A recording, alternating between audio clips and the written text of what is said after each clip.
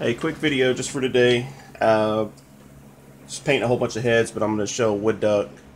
So it's all dremeled out. It's going to be for a standing bird, so it has a notch for the neck to fit in. So basically I have colors out, so some of them I'll do by hand. You know, I have a little bit of jet black, bright yellow or wood duck yellow, a little bit of lacquer thinner, and then for red, just use gill red, like a nice dark one.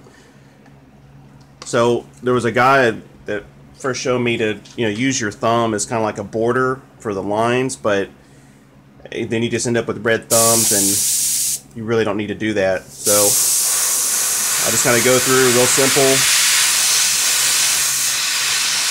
make it nice and even is the biggest thing. The pressure going.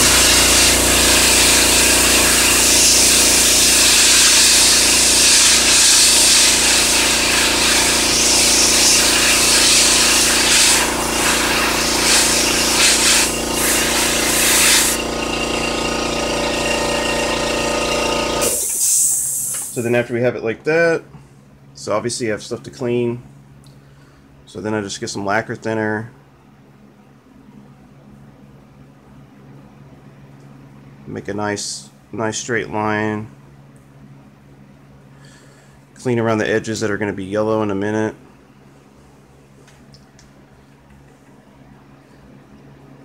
It's a lot easier than, I don't know. This is just the way that I've kind of come up with that I like the best, especially when you're painting a bunch of them. It kind of behooves you to find the most efficient ways of doing it. So I'll clean this up and be right back, and then we'll do the yellow and then finish with the black.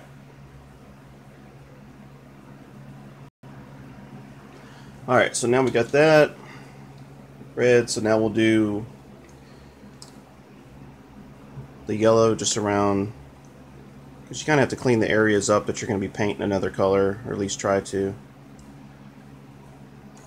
Use a bigger brush actually. So just give them a nice yellow. And I kind of set the paints out like I do it with turkeys and a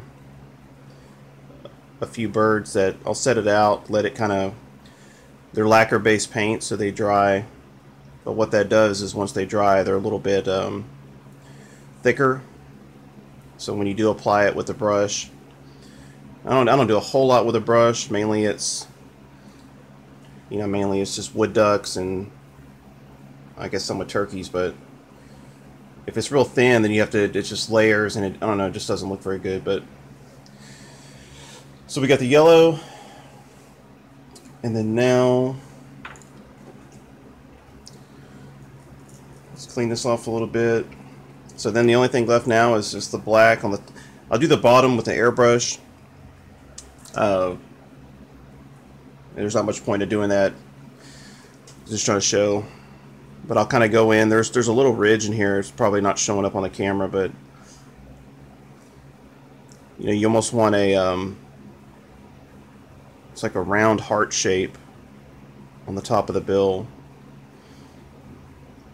So it really needs to kind of come to like a heart, and then the base. It's kind of round and thicker at the bottom, like a spade, I guess.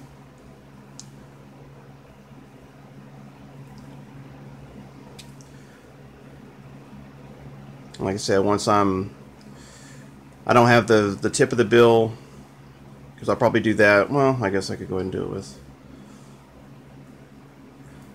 So you just have to kind of go in and look and see what how that heart is looking, how it's lining up, and see. But once the black is on here,